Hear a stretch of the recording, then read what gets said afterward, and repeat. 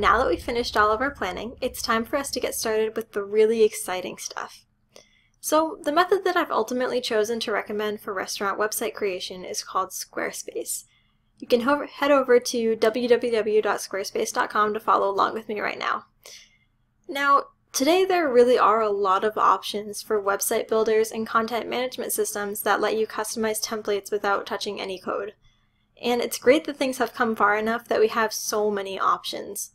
For me, it really came down between Squarespace and WordPress, which you might have heard of before or even tried out. I ended up choosing Squarespace over WordPress for a couple of reasons. Number one, WordPress is first and foremost a blogging platform.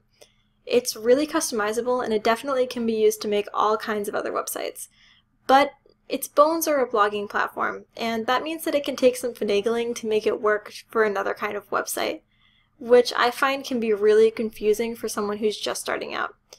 On top of that, in my experience, it can be pretty easy to make a WordPress website look, let's say, less than beautiful if you don't know what you're doing. Squarespace, on the other hand, is much more direct. It's a bit less customizable than WordPress, but the benefit of that is that it's almost impossible to screw up. I've never once seen a really ugly Squarespace site, or even a broken one. For beginners, that's a huge benefit, and that's my reasoning behind choosing it for this project.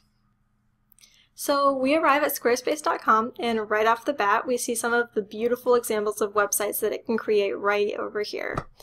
And bonus points, if we scroll down, we can see that it actually caters directly to restaurants.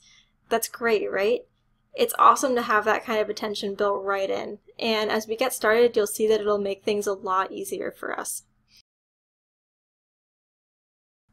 Okay, so let's rock and roll. Let's head up over here and click on that Get Started button. Right away, it dumps us into template selection. You can go ahead and pause and take the time to look through all of these, but I've already chosen my favorite ahead of time. I'm going to be working with Pacific right here, but I think that all of these are pretty great choices, and your process will pretty much be the same no matter what you pick.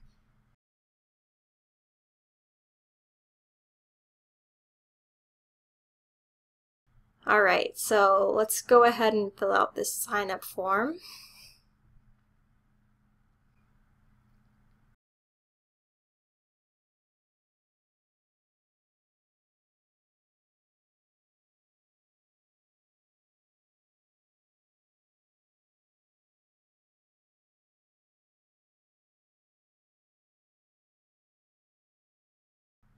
Now they're going to ask me some questions about my restaurant.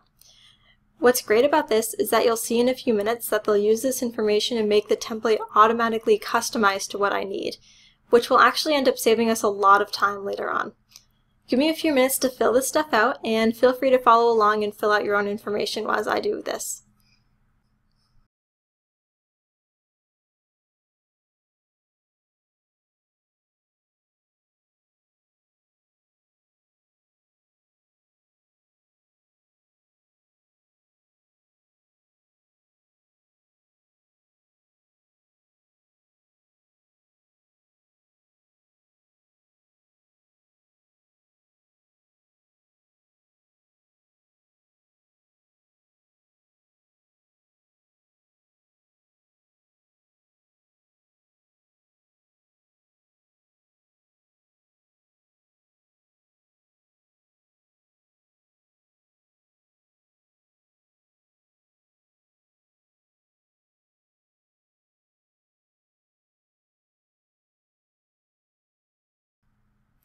Alright, and that's all it takes. We've still got quite a bit of customizing to do, but you can see that they did a lot of the work for us. We're at a great starting point. So let's take a break now, and then in the next video we'll work on putting in all of our content.